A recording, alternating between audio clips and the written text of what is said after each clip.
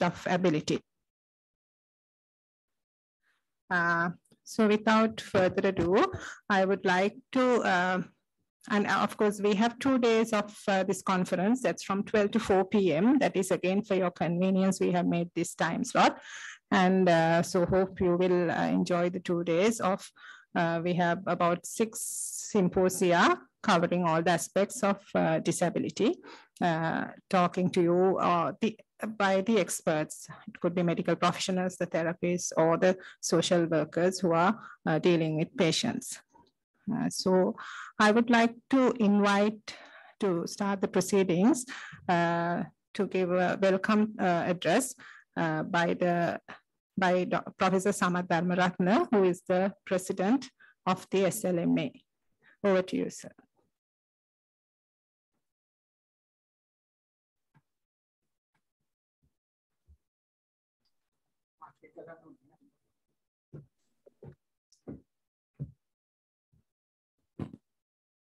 Thank you, Saraji, and welcome all of you who are joining virtually this second Medical Rehabilitation Conference organized by the Expert Committee on Medical Rehabilitation of the Sri Lanka Medical Association.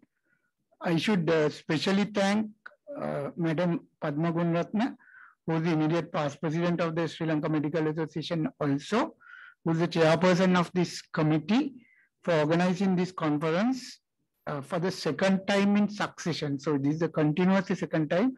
Thank you very much, madam, and I hope you continue this in future also, continuously.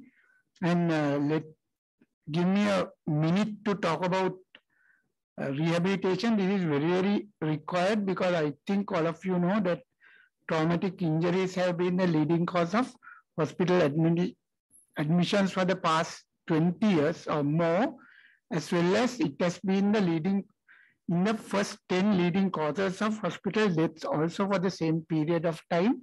So with this, there is a lot of basically people who need rehabilitation, and injuries is not the only cause that people need rehabilitation. So this is a very important, timely conference. And again, thank you all of you who joined, as well as all the members of the expert committee for organizing this, and hope that you have very interesting and a productive conference for today and tomorrow. Thank you very much.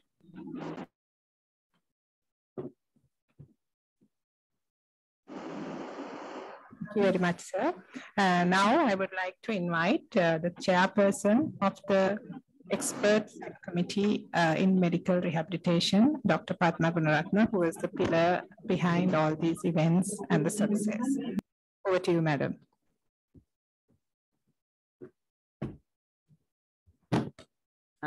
Thank you, Dr. Saraji. Thank you for all of you for joining this very important event of the academic activities of the Sri Lanka Medical Association. Now, initially, let me thank Professor Samath Dharmaratne for accepting the invitation of the SLMA Medical Rehabilitation, the Committee for SLMA Medical Rehabilitation, to address the inaugural address of this conference. As it was mentioned by Dr. Saraji and Professor Samath Dharmaratne, this is our second conference, and the initial one was last year. And in fact, we started this committee altogether in one before the last 2020, because we wanted to do activities on rehabilitation in 2021. So you know that how backwards or how much poor developed, how much less developed the rehabilitation here in Sri Lanka. The rehabilitation per se is not the responsibility of the one particular category, but the specific feature or the characteristic feature of rehabilitation is that it encompasses the many categories of health staff, and a very basic skill of anyone with interest in rehabilitation is being able to do teamwork. So we organized this conference as a team from the medical SLMA expert committee in medical rehabilitation. So there are, as I told you, we as medical professionals, physiotherapists, nurses, occupational therapists, speech therapists, and the counselors. So we all together have organized this conference because that we are at a time, say previously, we used to sort of grumble to say that we do not get opportunities for us to take part in international conferences. But now, because that we are together, we have been able to conduct our own conference, and then if necessary, to join with international conferences as well. So we decided on this time for the benefit and to make it easy for all of us to join. And we have it on 2 consecutive days, as it was already mentioned. And to make it convenient for all of us, to see that we all make use of get the benefits of this conference, we have made it free for all, and there is no payment. And from anywhere that you are, you can join the conference and make use of the knowledge that is being shared in this conference. And then the program, we have taken the aspects, all aspects in rehabilitation and the interests of all categories of staff, and then have developed the academic program of this conference, so that each and every one of us have something to learn from this conference. So for all these things, it did not come just, but by the effort and spending time on it. I'm very thankful to all members in the committee for contributing for the development of the academic program for this conference, sharing their experience, and as well to Dr. Saraji for spending a lot of her time, lot of her effort in communicating with speakers, as well as in looking into all the organization aspects of this conference.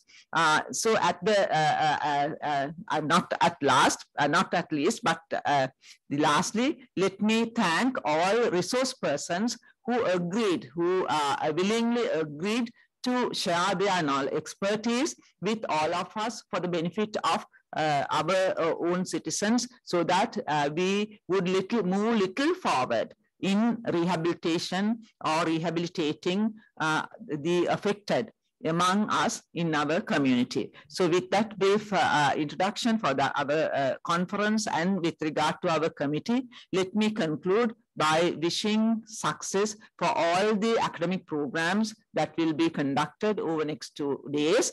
And let me invite all of you to be with us, to remain with us over 2 days, and to make maximum use of this conference over the next 2 days. Thank you very much for your patient attention.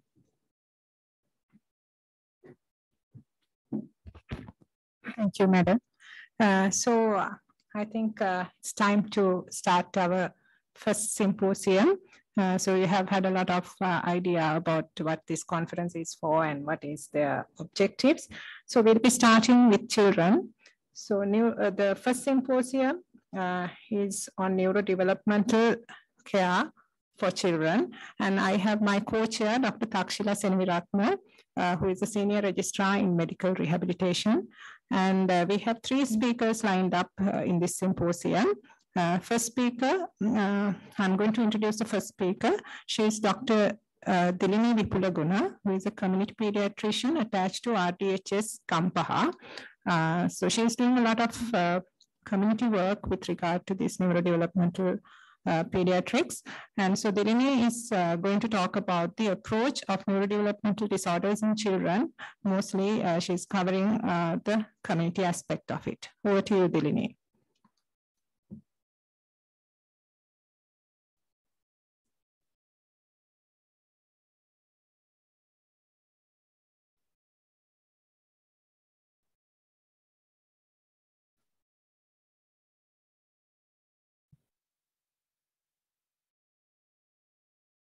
Good afternoon, everyone. My name is Dr. Dilini Vipulaguna, and I'm a consultant community pediatrician. First of all, I'd like to thank the expert subcommittee on medical rehabilitation in Sri Lanka Medical Association for inviting me to give this talk. Today, we are going to focus on approach to neurodevelopmental disorders in children. So I will be talking about what are the neurodevelopmental disorders and what are the risk factors for them. and how we detect them early and the principles of management, and we'll have a glimpse at some of common neurodevelopmental disorders depend on the time limits. Now, if you focus what are neurodevelopmental disorders, neurodevelopmental disorders are defined as multifaceted conditions, and you will have impairments in cognition, communication, language, speech, behavior, motor skills, memory, learning, and or other neurological function. So you could see these are impairments in major developmental domains or the domains you need to learn and function in day-to-day life. Now, these developmental disorders occur due to abnormal brain development, and they will, as I said, result in impairment in their personal, social, academic, or occupational functioning. Most of these neurodevelopmental disorders manifest early in developmental period and typically persist across the lifespan. Now, these neurodevelopmental disorders can coexist in one child, and the symptoms could include deficits in certain areas as well as excessive features. Now, these are very common neurodevelopmental disorders that you would come across in the clinical practice. The commonest would be autism spectrum disorder, where we talk about in US now having 1 in 44 as prevalence, and ADHD, language disorders, learning disabilities, intellectual impairment, cerebral palsy. Again, in developing countries, it's estimated about 3 to 4 children per 1,000 would be having cerebral palsy. And the other motor disorders like developmental coordination disorders, and then impairments in vision and hearing. And we come across in a lot of Western countries, alcohol-related neurodevelopmental disorders, as well as things like tic disorders. Now, why these neurodevelopmental disorders occur? So we know that we have the genetic and environmental contribution in our final makeup. So the genetic component is there when the brain develops. However, the experience shapes the brain architecture. So in a child, since the time of conception, the neurological pathways, the synapses form with the experience. So whenever you have more experience, the synaptic formation is quite stronger, as you can see. And if you do not use certain pathways, those synaptic formations will actually lose its strength, and they will actually disappear. So this is how the brain is formed in early developmental period. Now, this experience-dependent synapse formation is happening very quickly or in a very rapid rate within first few months of life. As you can see, it is very famous graphical representation. Now, the synapse formation occur very rapidly in first few months, and then they come to a plateau state within first few years. So within about 5 years, most of the functions are coming into a plateau state. So now we know the genetic and environmental factors are important in build-up, as well as when the things go wrong, it's again the genetic and environmental factors that matter. So when the certain adversities occur during early period from genetic or environmental side, depending on where it affects in the brain, you will have a different neurodevelopmental disorder. Now, again, it's very important to know epigenetics play a major role.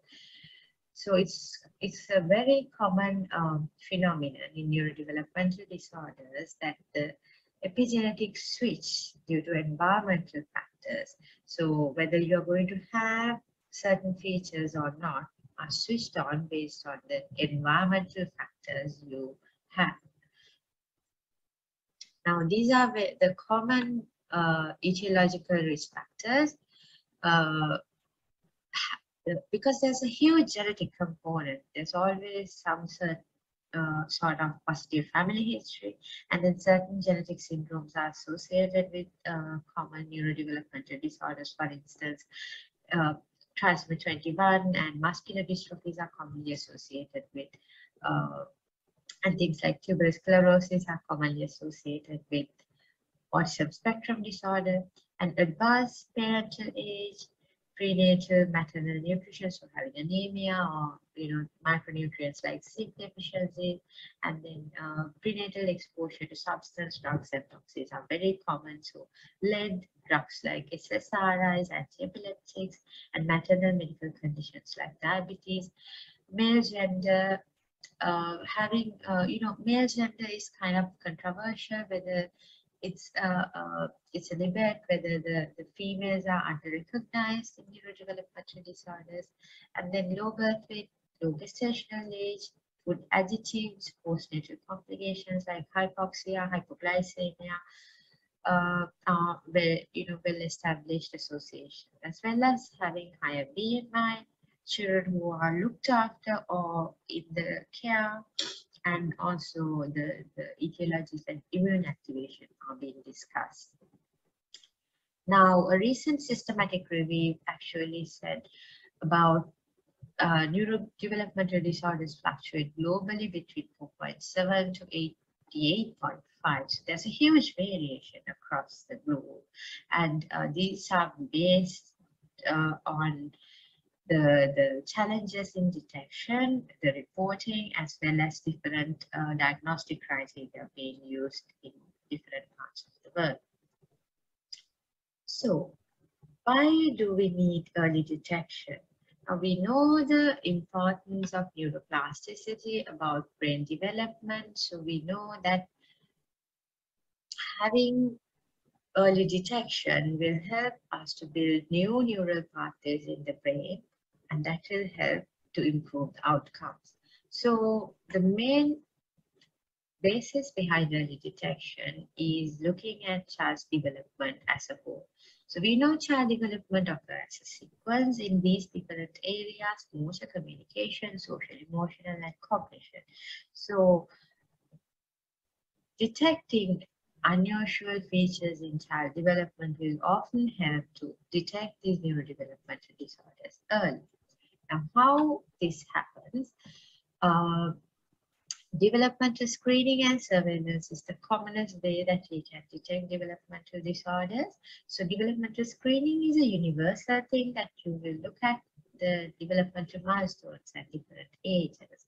The surveillance is more for high-risk infants. And then we also need to look for red flags for neurodevelopmental disorders, which I will be touching on later in my presentation.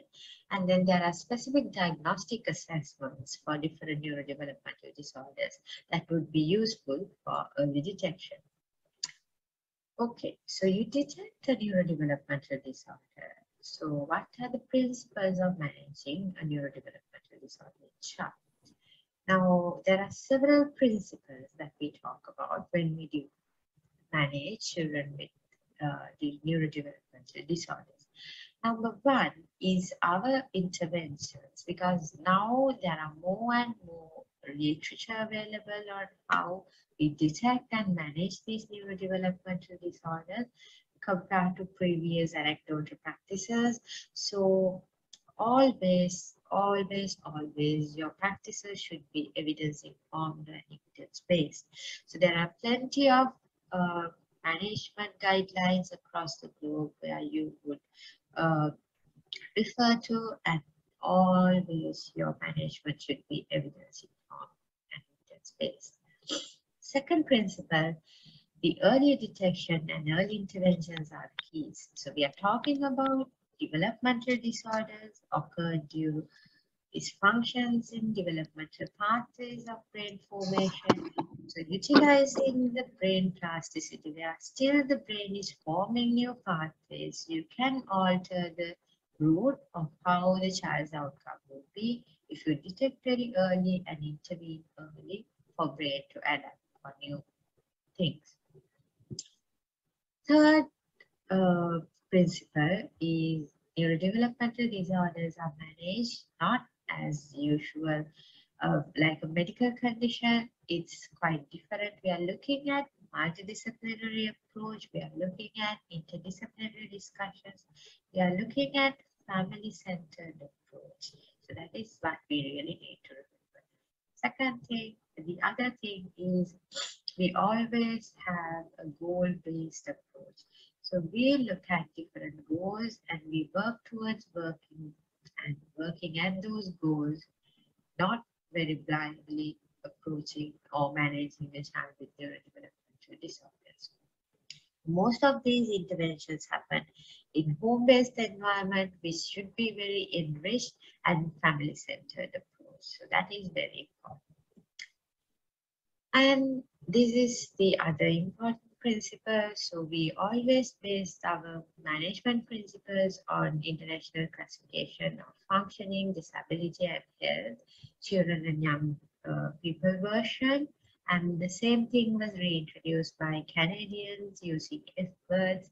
So we do not only focus on body structure and function, but we look at the activity limitation and participation. So we look at child holistically and we try to modify environmental and personal factors while managing, limiting the activity impairment and improving the participation of the child. So that is how you look at the child's future.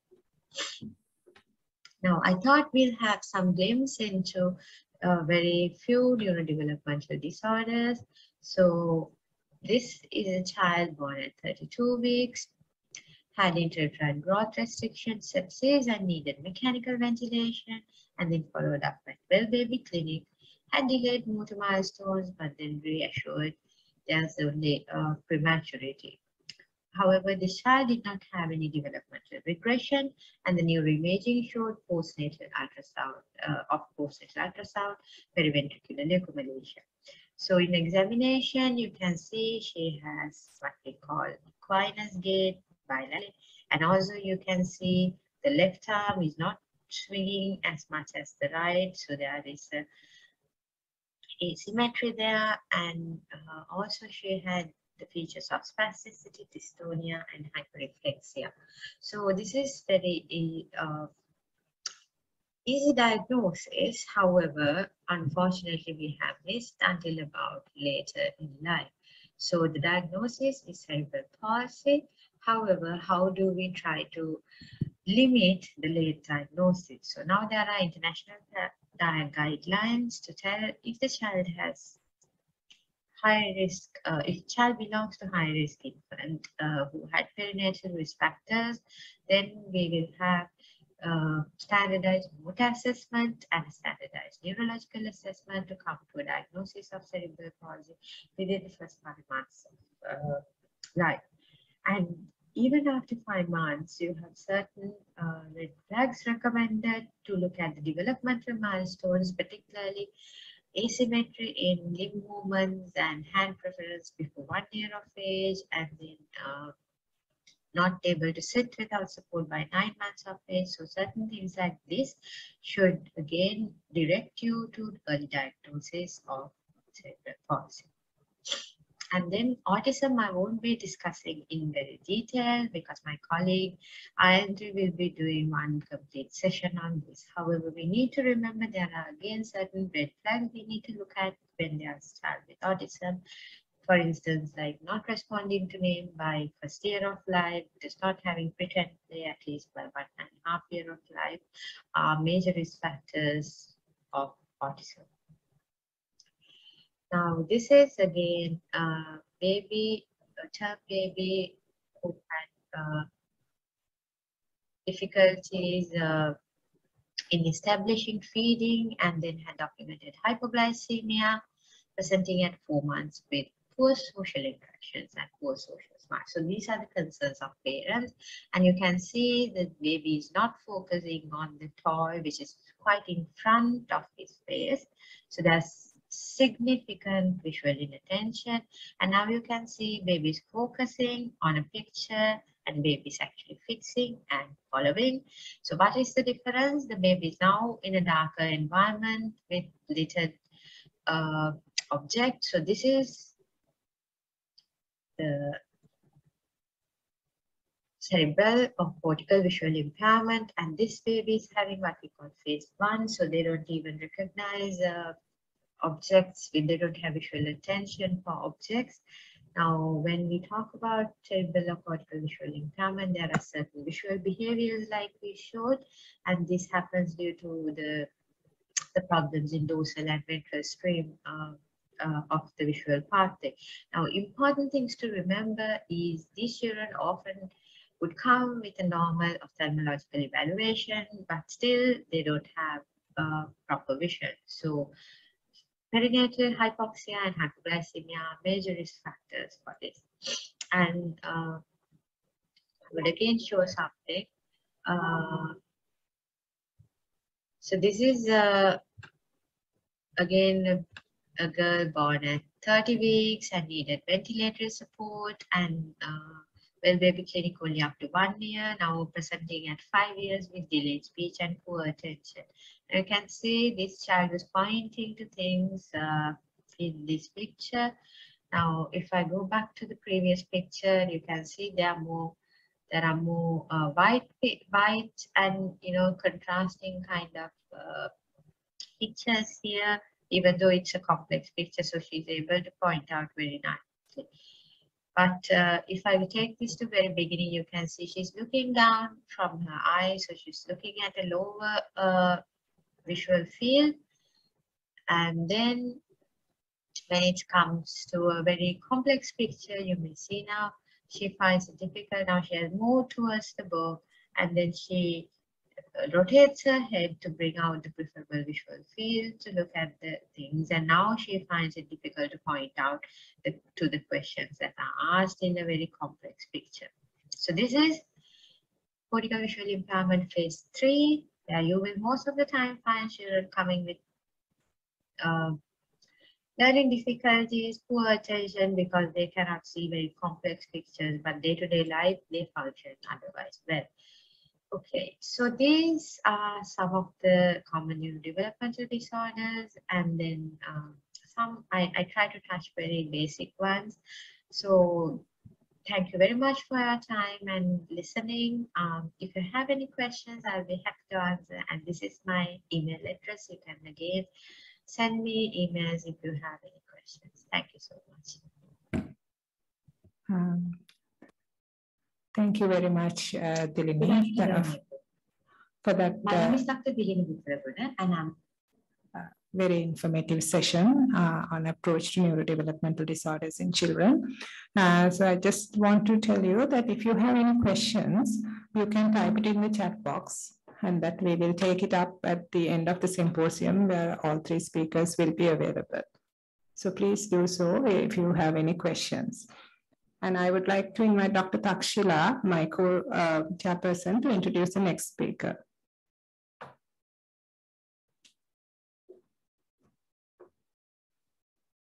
Good afternoon. Our next speaker is Ms. Ayanthi Seniviratna.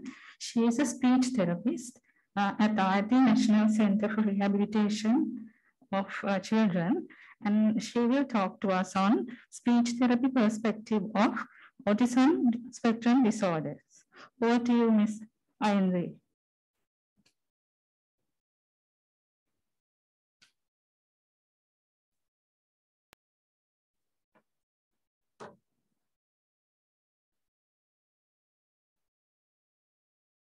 Good afternoon, everyone. My name is Ayanthi Seniviratna. I'm a speech and language therapist from the IIT Center. I want to thank the Sri Lanka Medical Association for giving me this opportunity to actually speak about the perspective of speech therapy in autism spectrum disorders. So today we will be talking a little bit about the diagnosis itself, autism, and some of the red flags that we see, a bit about autism intervention and types of intervention, and some of the best outcomes we can hope for our kids. A recent study suggests that the prevalence of autism is 1 in 93 children in South Asia. So what really is autism? This is actually, it's a dyad where there are 2 different areas that are affected. One is social and communication difficulties. And here you will see a lot of deficits in social emotional reciprocity, where they have difficulties in back and forth conversations. We will also see difficulties in maintaining and sustaining social relationships. They might also have poor integrated verbal and non-verbal communication, where they're not able to use facial expression, eye contact, etc. Then the other part is your RRBs, the restricted and repetitive behaviors. This is the, you would see this in kids such as, just like the picture suggests, where they have lining up of toys, wanting to do the same thing over and over again. Also, it could be that they don't like sudden changes in their routine. You would see the presentations in children with autism in different ways, especially in the different levels of autism, where the ones who are at a level 1, who are closer to borderline, you would see things like the restricted interest would be what they're talking about. For example, they might like to speak about only dinosaurs, right? They might also like to speak about a particular car.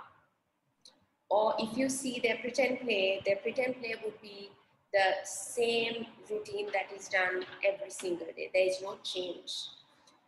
So it's very important as SLTs to remember this in your assessment and also in your intervention. They will also have sensory difficulties where they are hyper or hypersensitive to sound, touch, taste, etc. So let's quickly run through some of the red flags in autism. You might find that it's very hard to get your baby or your child to look at you. They might also rarely share enjoyment with you. So what this is, what you see is where they won't be saying things like, "Amma look, Tata look," or coming and giving you a toy to share that enjoyment or share their favorite toy with you. They might also rarely respond to their names.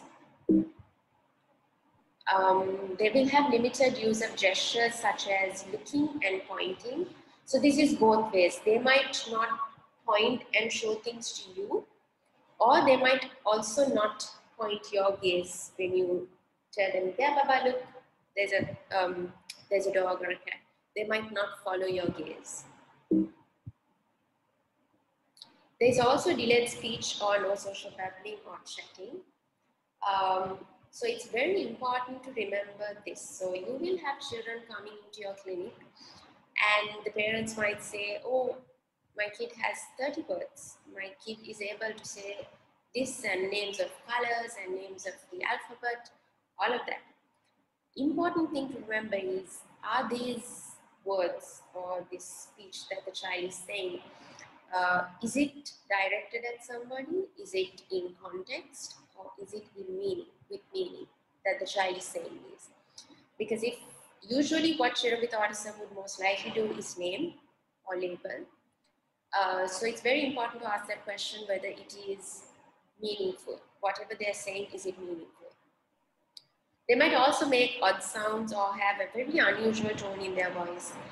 This is with or without exposure to screen in early stages, and you will find children talking like either Dora the Explorer or Peppa Pig. So these are some of the things that you would see, some of the red flags. They would also use your hand as a tool. For example, they will take your hand and keep it on a bottle for you to open it, or keep it on the fridge, indicating open fridge. They're more interested in objects than people. So we see this at a very younger age, where when you show them an object, they are most likely to look at the object rather than the person. So we don't see that joint engagement coming where they look at an object, look at your face or smile or look at the object again. That kind of engagement we don't see. So you will see that they're more interested in the objects rather than the person showing it. They have a very unusual way of moving their hands, or it sometimes can be the whole body movements. they repeat unusual movements with objects, or they might like to keep a particular object in their hand all the time. They also might have unusual reaction to sound, sights, and textures. So it's very important to get the OT support here, the occupational therapist support here, to do a sensory profile of the kids you see with autism, because they might be sensitive to the sound of the blender, or some children might not like to walk in a washroom that has water everywhere, or different types of textures, surfaces. So it's also very important to get the occupational therapist support at this juncture. So just to talk about and look at a video of what we've already spoken about, I'm going to show you two videos, right? And I want you to observe both videos. These children, the two children I'm going to show you are roughly around the same age and a few months apart actually. One has autism and the other is a typical kid. I just want you to observe his social communication. Let's see. Okay.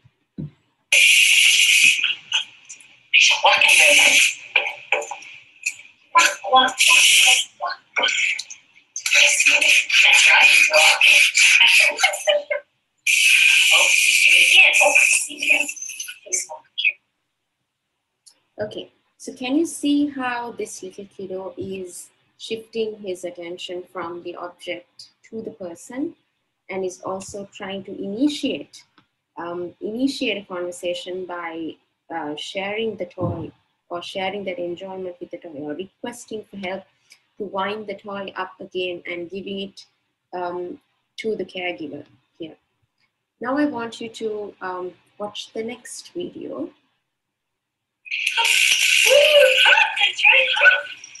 That's right, see, I'm playing with the camera.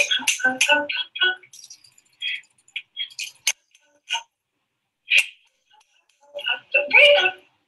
Feet.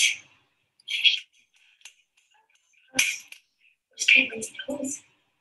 Nose!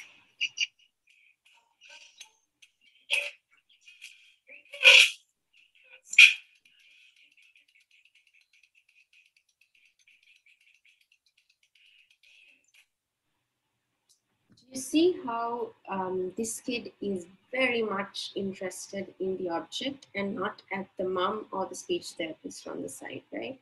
So towards the end of the video, you will see the speech therapist going hop, hop, hop, but the child did not look at the face. The child did not share that enjoyment, but was overly interested in just the penguin. So you see the differences between the two videos, and here in these two videos, what I want to focus was the nonverbal communication in these two kids. So when do we intervene, and why is it so important when we intervene? So you can see that the first 3 years in a child's brain has up to twice as many synapses as it will have in adulthood. So what you're seeing here is the synapse formation at the newborn stage and up to 2 years, right? So the genes actually provide the basic wiring for the brain, but it also allows the environment to fine-tune it, right? And this environment is you and I. So before the age of 3, you and I, or the communication partners, teachers, the community, we all have a great responsibility, and we can make a positive impact in these kids, right? So it's very simple, like for example, when the child shows you an object and you tell the name of an object, of that particular object, the language areas in the child's brain is activated, right? So the more you say the name, or the more the input increases, you will see that these synapses between neurons are activated. So which is why we say the early stages before the age of 3 is vital in autism intervention, because that is when we can make an impact, or that is when we can make a change in a child's life. So now we talk about autism intervention. So the past 4 or 5 years, roughly, we've seen that accessing services, not only for autism, for any type of childhood disability, we've seen that it's very challenging, especially in low middle income countries. And since of late, it has been even more challenging due to multiple reasons. One could be, and even right now, you also might be facing some of these challenges. For example, difficulties in accessing services due to the distance, the COVID-19 pandemic, the availability of services, availability of professionals. Sometimes services are months apart, the appointments are months apart. And of course, right now, the current crisis causing people are unable to come to us because of the fuel issue and all that, right? So recent, if you look at the recent literature or evidence, it talks a lot about all these early intervention packages for ASD. And one main area that they focus on is caregiver training. Right? It's so vital, and we do this at IIT as well. We have parent training sessions for autism. This is one way we can manage our numbers. Okay? So you and I have been used to synchronous methods in the past, but now we have adapted asynchronous methods where we do see parents face to face, but also we have this video-based telehealth system where they send us videos of them interacting with their child, and we provide feedback at our and their convenience. So here at IIT, all parents who come here, we make sure we do the QSIT. It is an adapted version of the quality of caregiver-child interactions for infants and toddlers. It focuses on 3 main areas: social emotional development, cognitive development, and language development. If you wish to know more, please do email, and I will share the forms with you. This is something where we use to train our caregivers. Apart from that, we also do the Denver rating. We do the early start Denver model for young children with autism. This is on a 5-point rating scale. And you can see there are 13 skill areas that we focus on. So I would just want to take you through just one specific area, which is the first one, management of the child's attention. It gives you a brief idea about what they mean by this. And like I told you, it's on a 5-point rating scale. So you know exactly where the parent and the child is at. So we do it at baseline level, and as we progress through therapy, we do it in between as well to see where we are. We have found this to be very, very effective. So you will see that most of our intervention is focused on, now if you take an activity, the external features of an activity, whatever it might be, right? A book reading, a play, just messy play, sensory play, even an academic activity, right? And also it focuses on the caregiver's approach to the activity, caregiver communication skills, caregiver behavior management. So you will see a lot of caregiver coming through, which is because we give a lot of weight to our caregivers, our parents, or whoever it might be who takes care of the child. And here, remember that one of the deficit areas is social communication. They are going to have difficulties in social communication. So we need good models to show these children how you are able to communicate with other people, right? So how do we structure therapy? It actually is on a continuum of naturalness. So you have your clinician-directed approaches that we are very used to, the ABA, the discrete trial training, all of that. And then you have your child-directed, which is the Hanon, which is the focused language stimulation, the facilitated language techniques all coming in. So you will see it's from the least natural to the most natural, right? And your hybrid approaches coming in between. in the middle, which is your pre-linguistic milieu, etc.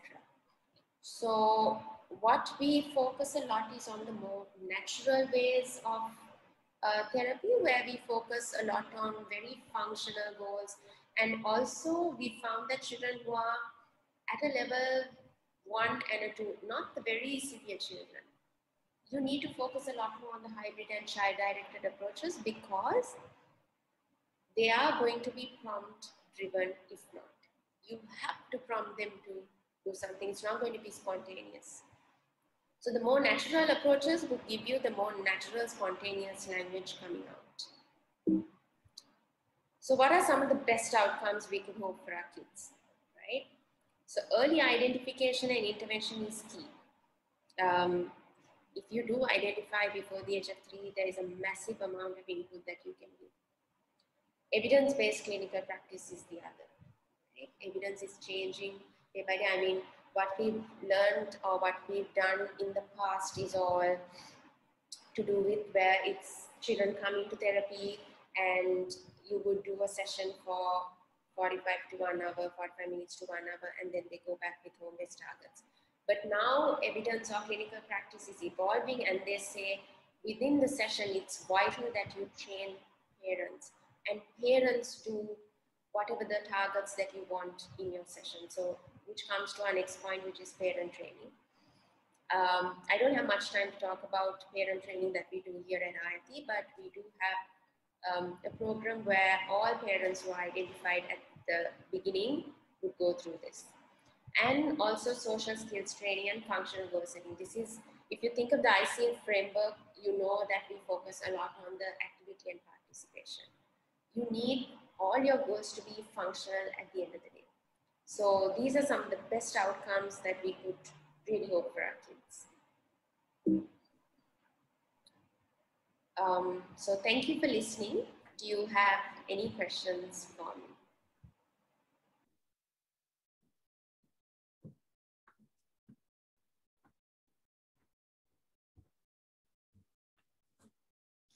Thank you, Aini, for that excellent presentation. If you have any questions, please put in the chat box. We can answer those at the end. So next, I would like to invite Dr. Jayatri Jagoda, consultant rheumatologist and rehabilitation at the Lady Ridgeway Hospital, Colombo, to talk to us on rehabilitation of muscle disease in children. Over to you, madam.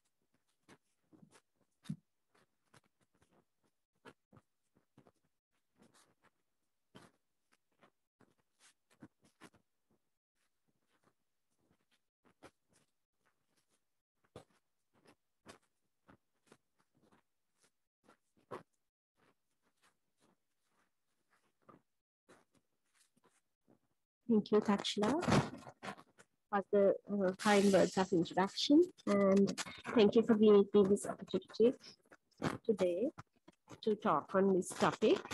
In fact, when Saradi told me that I need to talk on something, I myself picked up this topic because we don't talk about this much, and but we see a big cohort of children having muscle disease. In the sense, if I talk commonly of muscle disease, that's majority of them have muscular dystrophies, Duchenne and other muscular dystrophies. And there are other metabolic myopathies and rare genetic myopathies. But the prototype of this entity, I would like to talk on Duchenne muscular dystrophy because the cohort is large there. I see in a week about 4 to 5 children, and then we have another clinic dedicated for them once a month. I do with, we see patients with Dr. Kara and myself, we see in a team. So this is quickly going on to the topic. This is, if you take BMD, it's a progressive disease, degenerative disease, and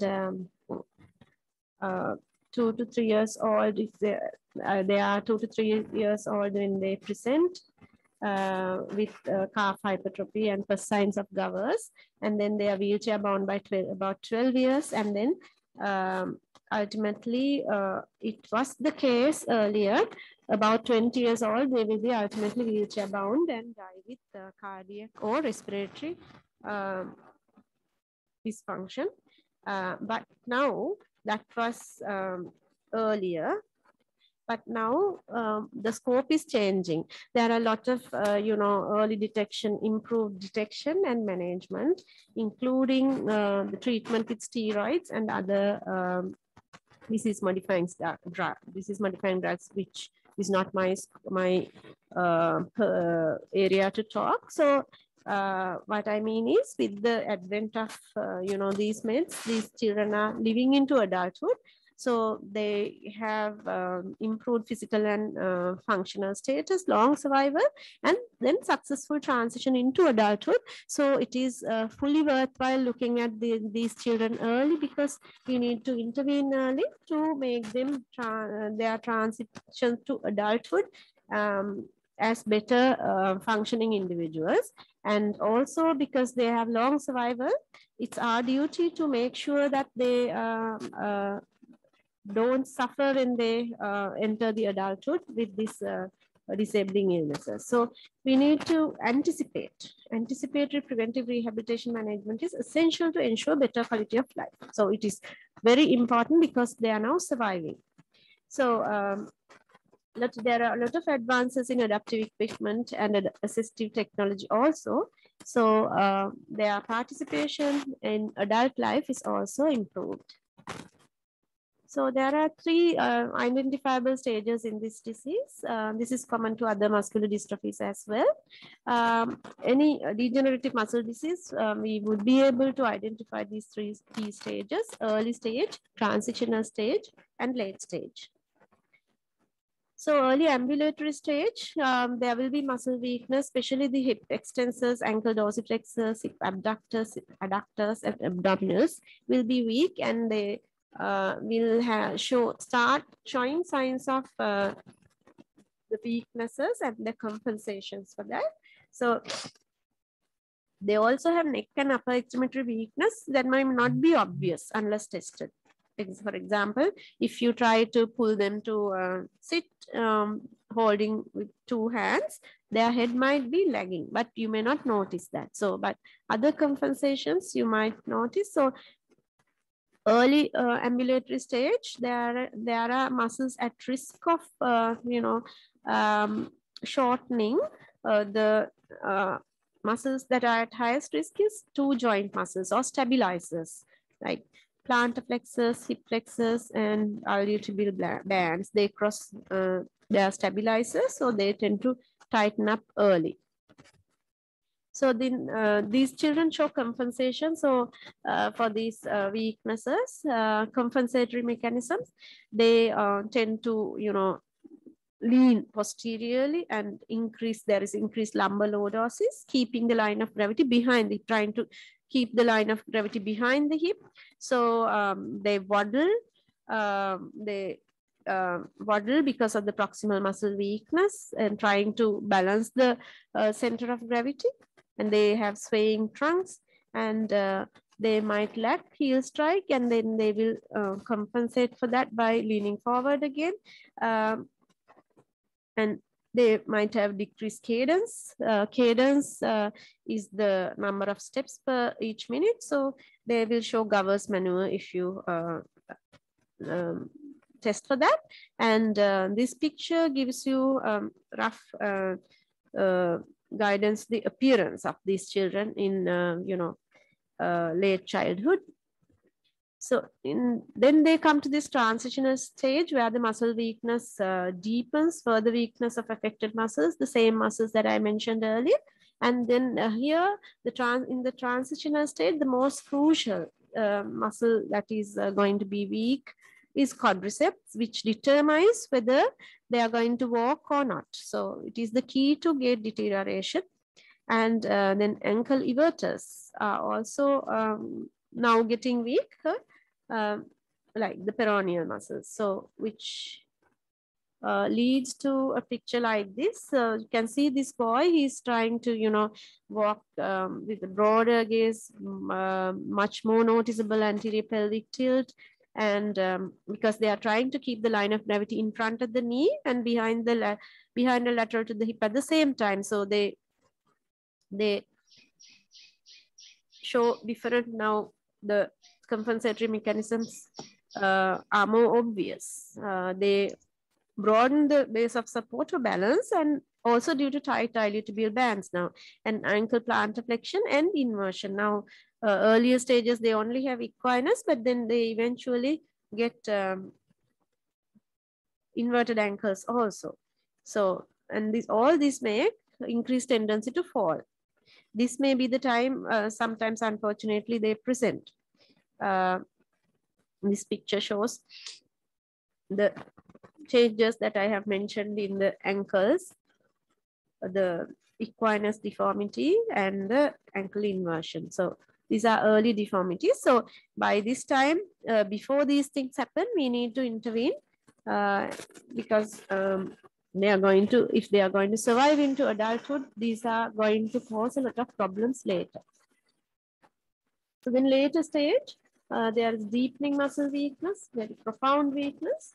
And now the upper extremity weakness also more significant. Elbow extension is weaker than flexion, supination is weaker than pronation, and wrist and finger extension also get affected, but distal weakness comes as the last thing. So, and also much worsening muscle contractures, and there is accelerated lower limb contractures, and also upper limb muscles also get tight, and they also develop scoliosis if we don't manage them well. So this picture shows what has happened to these ankles if left untreated at the early, unattended at the early stage, which will cause a lot of problems when they are going to plant their feet on the floor for passive standing and all. So it's very important that we act early. So later stage compensations, before loss of ambulation, most compensations are for maintaining ambulation. So I have seen children reaching their thighs through their trouser pocket. So they put the hand into their trouser pocket and they support themselves just to keep the ambulation going. We have tried KFOs and many other devices. The child couldn't walk with that, but he walks only with these compensatory mechanisms he is finding for himself. So it is before loss of ambulation. So after loss of walking, they are trying to keep stability in sitting and to keep the upper limb functions. So then compensatory mechanisms fail eventually with development of deformities around the ankles and knees, kyphoscoliosis, breathing difficulty, and cardiac problems eventually can ensue. So we need to do comprehensive assessments to intervene early. So they're ideally done in multidisciplinary clinics and team meetings and individual assessments brought together in LDC meetings. It should be in keeping with ICF model. I hope everybody is familiar with the ICF model. That should be done at least every 6 months and more frequently if more problems are detected, and need to happen throughout the lifespan. So a team should be looking after these children who go into right into adulthood and throughout the entire lifespan. I don't have to lie to you. This is we are not in a position in Sri Lanka to give this, so our rehab colleagues should come back and take these people through their entire lifespan. So this assessment will help us to plan rehab intervention. So this is the ICF classification functional model. So we're not going to go through that. So assessment, there are many different assessment tools which we can use: functional assessment, patient report outcome, quality of life measures. So if you use the same menu measures over the time, including new assessments as appropriate to monitor changes and support anticipatory management. So there are a whole array of assessments, which I'm not going to go through. I just would like to show you, it's like GMFCS. This is the gross motor ambulation function classification, AFCSD, used for children with Duchenne. So there are so many other things in different domains to assess. So contractures and diminished muscle extensibility is due to lack of full active joint range of motion and due to static positioning. They are just sitting there. They love to sit in one place and not to move anything. So all these problems lead to more contractures. So muscle imbalance, weakness across the joints, and this fibrotic changes in the muscles, they can begin in the newborn period itself. So you can appreciate the gravity of things that when the things start getting accelerated, when the child is less ambulatory, the late stage, everything starts happening in an accelerated way when they are less mobile. So prevention of contractures and deformities require multiple coordinated interventions. Why these interventions are needed, I told before the ankle and especially the ankle contractures. Before these things happen, we need to act. So active or active assisted elongation should be done to keep the range of motions. So daily passive stretching of joints, muscles, and soft tissues at risk for tightening, and those identified by assessment. So they need prolonged elongation. So this might clash with the concept of not stretching is not good in cerebral palsy, but here you need to stretch, and this stretch should be prolonged. So support of optimal positioning throughout the day with splinting, orthotic intervention, standing devices, custom seating in mobile and mobility devices, and adaptive equipment is needed to keep these people going. So if we think of assistive and adaptive devices, so AFOs, we need to know how to use AFOs and what is the use of AFOs. Why? Typically, they are not indicated for use during ambulation. I showed you how their ankles are getting contracted. So in cerebral palsy, we use AFOs to ambulate. The ambulating children should wear the AFO while ambulating, but in here it is not the case. So these AFOs in these children are used to keep the range of motion. So they tend to, if they use it in ambulation, they tend to limit the compensatory movements needed for efficient ambulation. The child will get it difficult to ambulate, and it will add weight and then compromise ambulation, because we need to keep them ambulating as long as possible. So AFOs will make it difficult to rise from the floor and climb stairs. So we need to know how to use these devices in each case. So AFOs in muscle disease is to wear for rest, wear at rest. So during the late ambulatory stage, you can use KFOs also with locked knees, can prolong ambulation, but with use, they also show decreased mobility. So resting or stretching A4s, they are mainly for nighttime use. So those who are not familiar with A4s, I have put a picture there. They prevent and minimize progressive plantar flexion contractures. They appropriate throughout life. So if nighttime tolerance cannot be achieved, use of stretching A4s during non-ambulatory portions of the day. Daytime A4s can be appropriately used for full-time wheelchair users extending into adulthood. So keeping the ankles are very important because they need to use the ankles down for passive standing. So KA4s, what is the use of KA4s? They are going to support for standing and limited ambulation for therapeutic purposes. So that you can ambulate with support for therapeutic purposes, prevent contractures and deformities in late ambulatory and early non-ambulatory state as resting splints. So they can prolong ambulation for 2 to 4 years with or without accompanying surgery. So they are associated with decrease in scoliosis. In this in muscle disease like Duchenne muscular dystrophy, no braces can stop scoliosis happening. What is stopping your getting scoliosis is proper alignment and proper positioning and seating and prolonged ambulation. If you can ambulate your patient for a longer time, you are going to prevent scoliosis. Nothing else. You can't brace. Even if you brace, the scoliosis will not stop. So KA4s help in that way to keep prolonged ambulation because they are helpful as passive stretchers and assisted ambulators. So greater success with experienced teams in the absence of obesity because these use of devices, you need to have some experience to prescribe these things for what patient, which device to use. So KA4s continue to be an appropriate option in some contexts because more reported cases of KA4s used with glucocorticoids and prolonging ambulation to even older ages. Now, I told you the lifespan is going to be longer now. So family satisfaction and sometimes it's only for supported standing, but still they are useful. So their use for is more therapeutic rather than functional. You are not using them for walking.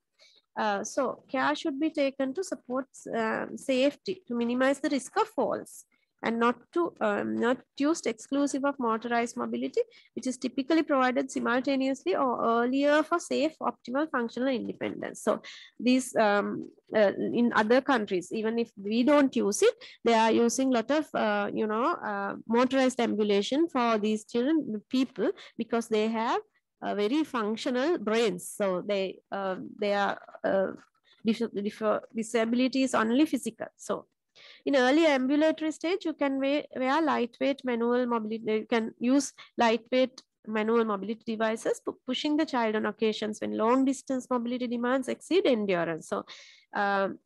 So I think I have to rush my slides due to the time constraint. So the idea of motorized ambulation or transportation of these people should be used because they should not be exerted in an undue manner because that can make their muscles deteriorate. So standing devices are equally important because in these cases, they don't stand actively, but their bone health to be preserved. And a lot of advantages in standing positions. Your lungs, your gut, your sphincters are going to work more, and the person gets to look at the world from a higher position. So standing has a lot of advantages. So standing should be passive standing should be done as long as possible that they can tolerate. So these are pictures. 2 pictures of standing devices for serial casting. So these options are there. We should know how to and when to use serial casting. Serial casting is an option. I showed you these ankle contractures. So when instances like this, obviously the child cannot plant the feet. Obviously, then he cannot stand using KA4s. It's forbidding, it's inhibiting or blocking the way of passive standing. So in such instances, we can ask the talk to the orthopedic surgeon and get his advice also for serial casting. Without surgery, serial casting is one good thing that we can use. If you can use light-phase casts, we can even get them to stand while the cast is on. So that's an option that we can use. So exercises in the DMD, this is a debate. There's a debate, exercises to do or not to do.